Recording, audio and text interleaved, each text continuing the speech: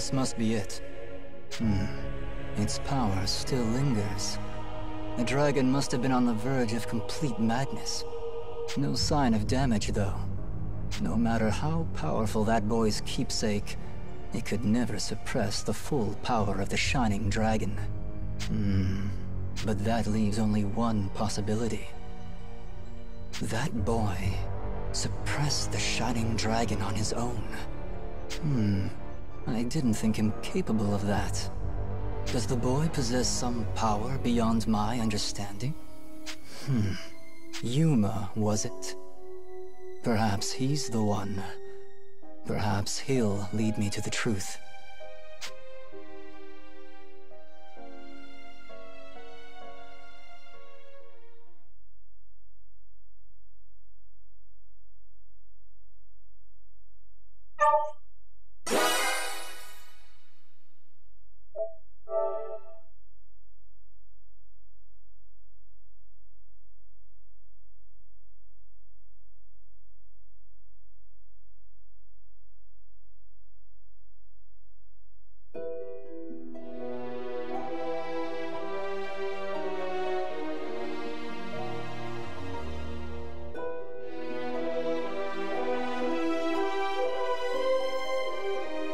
You left the Shining Dragon?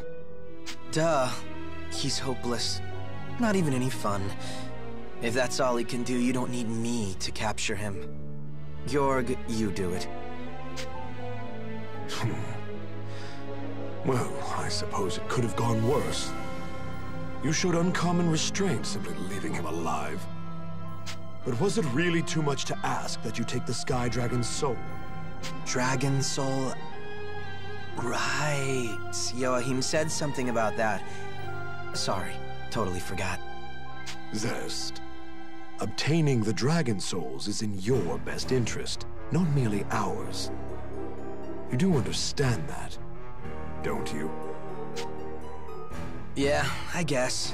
Whatever. I'll remember next time. Enough of the Sky Dragon. We determined its location, and that is victory enough. We will have our chance to reclaim it. Our primary tasks are to find the souls of the Sea Dragon and the Dark Dragon, and to analyze the Earth Dragons. The Dark Dragon's soul in particular would be a great advantage. My sources tell me its power rivaled the Shining Dragon itself. My father's wish demands we acquire the Shining Dragon, but that can wait until we have collected the others. Georg, continue your investigation into possible sites for the Dragon Souls. Understood. Our troops are currently scouring the land for other potential ruins. How goes our analysis of the Earth Dragon? I note Joachim is absent. Holed up in Galeritz, I believe. Infatuated with the one World Dragon soul we've acquired. It would appear everyone understands their role. I expect the same level of competence in your duties henceforth. I declare the council adjourned. You've all done fine work. Feel free to leave at your leisure. Yes. By your leave, Your Highness.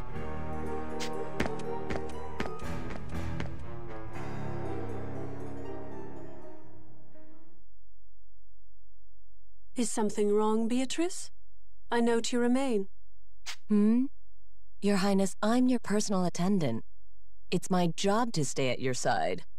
But what of your duties? I imagine Georg is eager for today's report. Whatever do you mean? You needn't dance around it. Your true mission is to spy on me and report my actions to the church.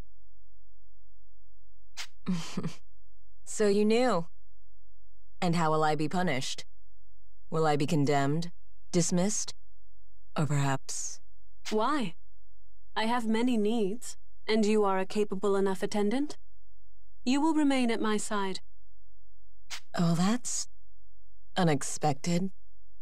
Why? You seem the only member of the Sanguine Church worth my trust. I think you're mistaken, Your Highness. I'm a dark elf. You know they say we're all born traitors, don't you? I disagree. I believe your face betrays more than you do yourself.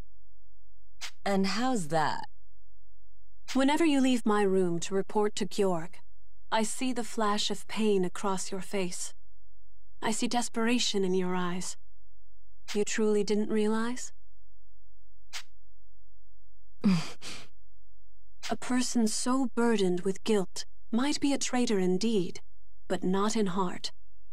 That is my view of it. Is there anything more you need, Your Highness? Not at the moment. Understood. I'll be taking my leave then.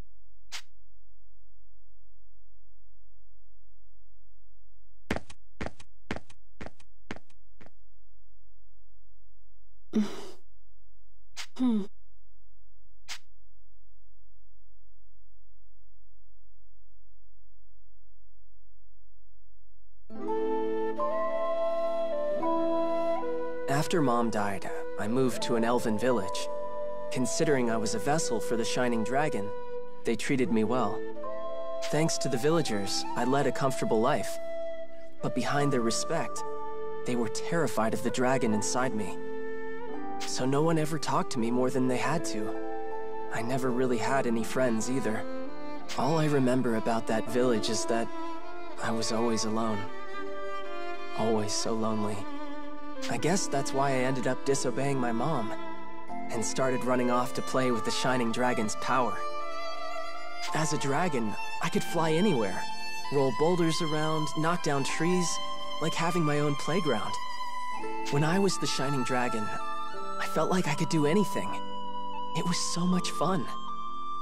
Every time, the Shining Dragon would tell me to go as far from the village as I could when I used his power. I didn't really think too hard about it. I just figured it meant the villagers wouldn't get mad at me. It was only later that I found out why he was warning me. And then everything was painfully clear.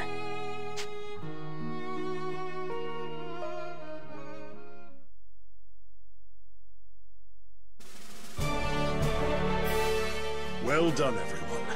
Thanks to you, the soul of the Sky Dragon is safely in our hands. Any dragon souls you find, including the Sky Dragons, will be safe here in the castle. Keep up the fine work. Oh, but Sonia, how are your injuries? It's nothing too serious. I see. That's a relief. Your opponent must have been fearsome indeed to land such brutal strikes. No, the whole thing was my fault. Shh. Yuma, he doesn't need to know that. What? You're gonna get everyone worked up over nothing. Just keep quiet. That's Zest. Strongest in the Empire and stuff. No wonder she got hurt. He's practically a dragon himself, right? Quite. Well, Burroughs, any word from our scouts? At present, there's no information on Imperial movement. No reliable information, anyhow.